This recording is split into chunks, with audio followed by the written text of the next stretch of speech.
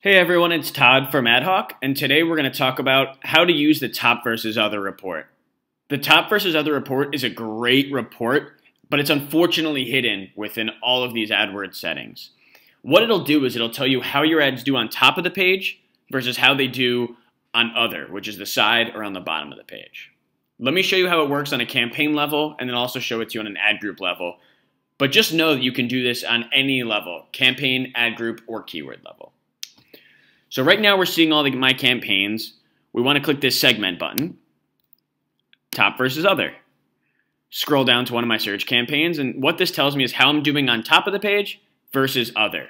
So top of the page being 1.0, other being 1.8. This is really important data. The reason for that is there's a common misconception that people think you should always have to be on top of the page to see good results. Well, there's a lot of times where being on the side or even on the bottom of the page, you see good results.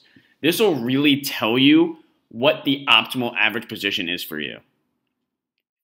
Thanks so much, and be sure to check out tryadhoc.com for all of your digital advertising needs.